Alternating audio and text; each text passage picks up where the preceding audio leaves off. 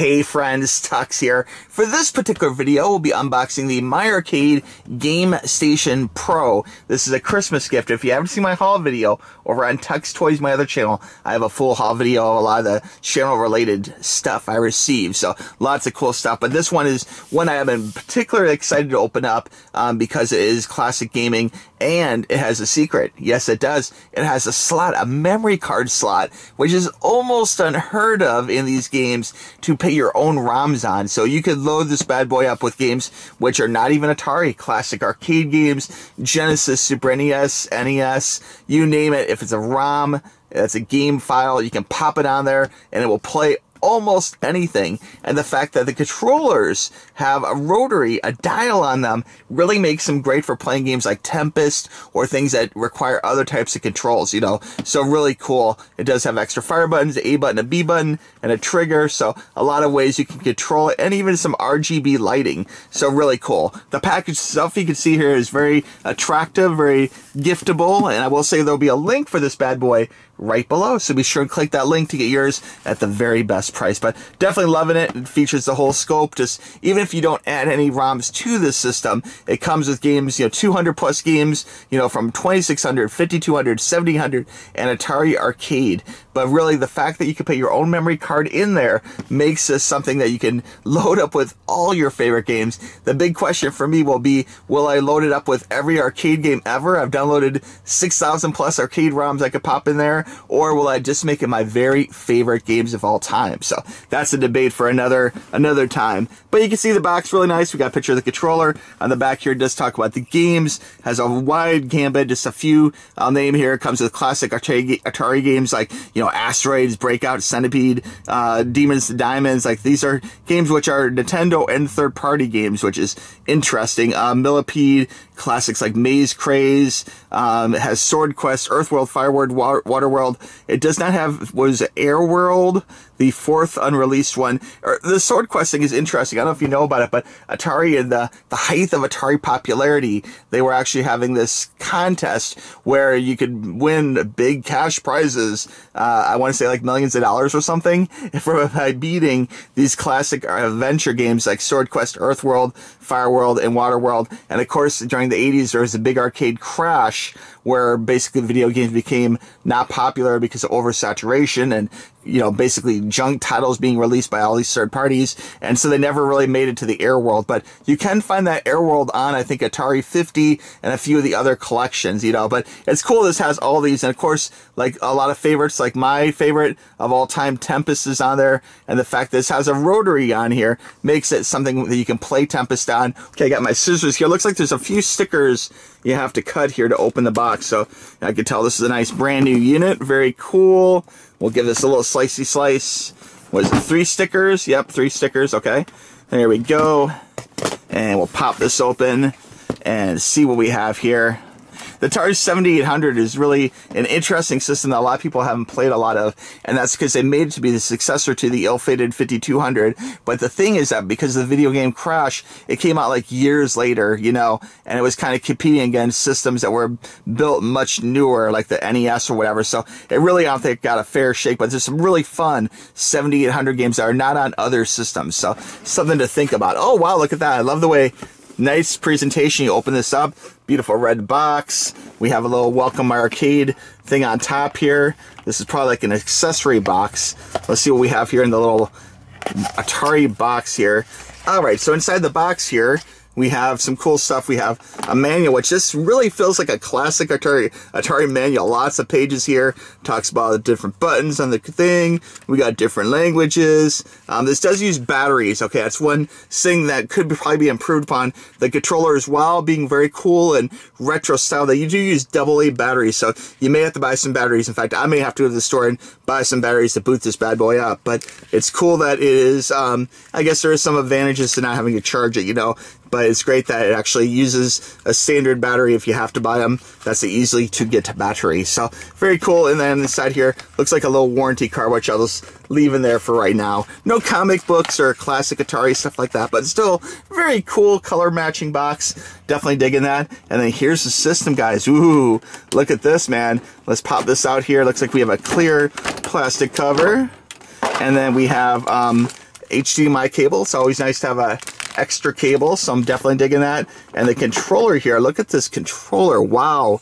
A little bit rubbery, very cool. Looks like the batteries go in the back here. Looks like you do need a screwdriver to get into it though, which can be a little annoying. Looking at the controller, it has a nice feel, has a kind of a classic Atari kind of feel to it. Joystick is nice and springy. Looks like, of course, we do have an A and a B button, very clearly marked A and B. And then here we do have that little dial. And this feels very smooth and tight.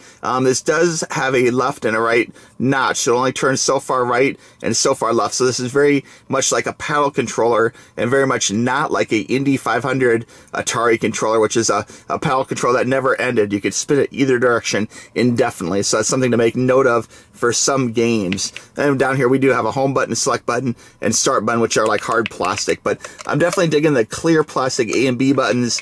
And it looks like this feels like it's a good size. I'm not sure having a button on the top here the best way. I'll probably hold it kind of like this with fingers behind it and then press it like that. And I do like this dial controller here a lot too, so very cool. I'd say the controller is a nice win. It's definitely something which is kind of retro and kind of future a little bit. Nice update on the classic Atari controller. I will mention it does have 2 controllers, so you can play with a friend. So it's nice to actually include 2 controllers with the setup. One interesting thing here is I do see a little USB-C cord slot here, which makes me almost feel like I wish that you could plug it in and play via USB-C, but maybe you can plug that into a PC or something and play this on a PC, which is interesting that's even there because it uses batteries. This isn't like a rechargeable battery in here. This is, you know, AA batteries, so use high alkaline batteries for longer play time. So interesting they actually have that. Why is that 5-volt in there? You know, maybe it's to replace that. I'll have to test that down the road. It does have an on and off button, and it does have a menu button there too, which is interesting. And it does have here, this is Bluetooth, so that's the little advantage here. You press that to link your controller to the system. Now looking at the system here, we'll pull this out. Very small system. Oh, let me take a look at this first. Okay, so it does come with a single, looks like one single USB-C, which is probably the way you power this. See this? AC in. So basically you have on the back HDMI, and that does have a included HDMI cord. The USB-C in, which is included, and this is USB to USB-C, okay? And then on the controller here, or I guess console itself, let me pull this off. Looks like we have, oh, weird. I thought it was looks like there is a plastic here, but the tab snapped on me, so I'll grab that one later. It's okay.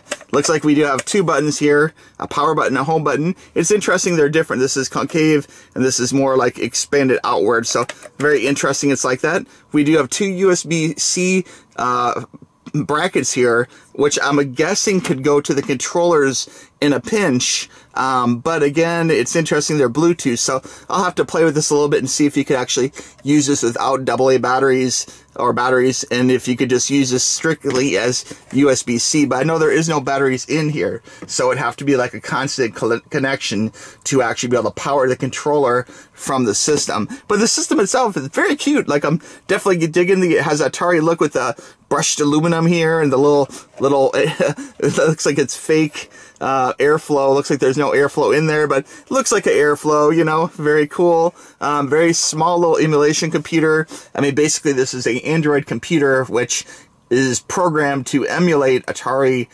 games. So very cool, and the games are built in here. You have 200 plus games on the system. And the best part though, where's that slot?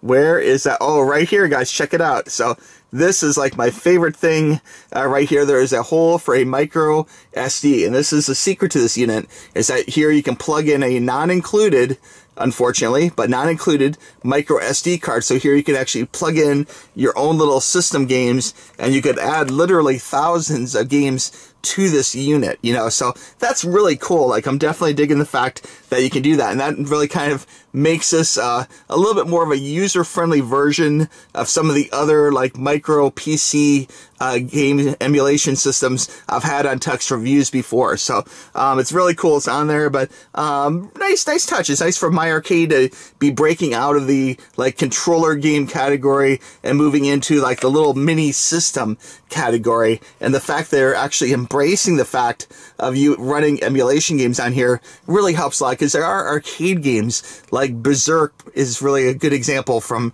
Stern, that, you know, a lot of these emulation systems, for whatever reason, don't have 2600, you know, Berserk on it, you know, which is interesting. But now you can put just the full arcade game on here, or add the ROM to Berserk if you want. I think it had to do with rights, that kind of thing. Like, certain games are easier to add via rights than other games, and for some reason Berserk is an official Atari game, but it's just not on a lot of their consoles or their handhelds or whatever. And it's a shame, because Berserk was actually one of my favorite games. Like, you know, killing all the robots was a good time, you know, and in the age of artificial intelligence, you know, who knows, maybe they'll be killing us someday. So it's nice that you get the chance to kill them a little in the past, you know. So anyway, I hope that makes sense. I'm only joking, guys, seriously.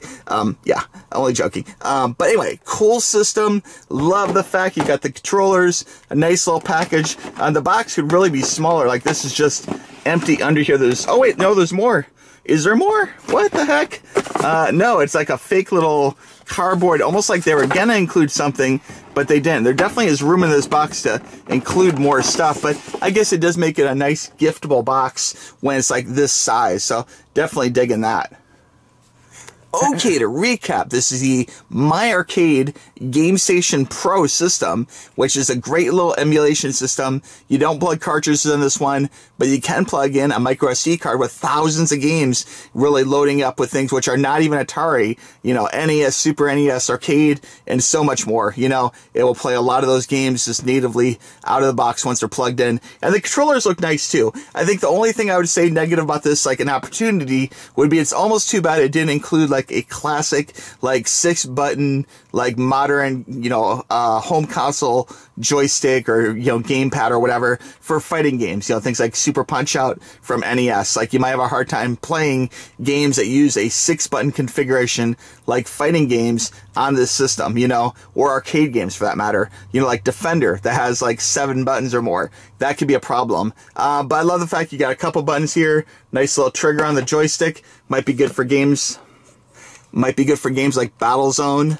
But very cool system. I'm definitely digging it, and I'm looking forward to diving into the emulation part, because, again, I've been collecting the games for this for a good long time, you know, so I'm definitely looking forward to checking that out. If you guys have any questions about the My Arcade system, let me know in the comments below, or I'd be happy to help you out via email, tuxtoys@gmail.com. And again, there'll be a link for this right below, but I would recommend this system, not only because it comes with 200 cool games and bonus games on top of that, but the fact it's got that micro SD card slot makes this super valuable to me. You know, think of like when I buy phones, I want phones to have micro SD card slot, and really when it comes to emulation, that opens up a world of possibilities of what you could do with this. Everything from running, you know, different types of games, different companies' games, you know, emulating games from arcades, maybe even running like Raspberry Pi computer stuff or Linux on it. There's a lot you can do with a micro SD card slot, so definitely digging that. Anyway, guys, if you have any questions, let me know. Thanks for watching the video. We'll talk to you soon. Bye-bye. Click the link.